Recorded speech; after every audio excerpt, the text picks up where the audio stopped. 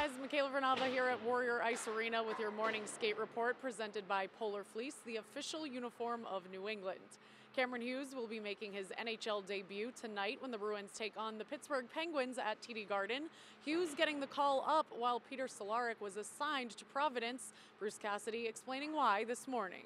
I didn't feel he was the best fit for Crowley and Wagner, so and that doesn't mean he couldn't have done it, Hags, either, if he played a certain way, because we saw Danton Heinen go through that. A lot of guys a number of years ago. Marshy started that way, so that's just not his game right now, so we're not going to, force it either. Yeah, I mean, at the end of the day, it's still hockey. It's still the same game. I'll definitely going to be nervous. It's natural, but I'm also really excited, so I'm looking forward to, to getting out there.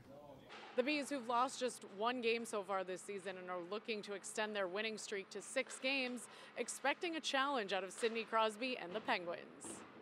They're always a good team. We know the firepower that they have up front with certain guys, and obviously, they have lines that can score, and as you mentioned, a lot of depth too, which is, helps them out a lot. And yeah, it is similar to us, so it's probably going to be a high-paced game with four good lines, just kind of going after another and just running. So we'll be ready for that and just keep bringing our game like we have been and tighten some things up too. Puck drops at 7 p.m. Pre-game coverage begins at 6 on NESN.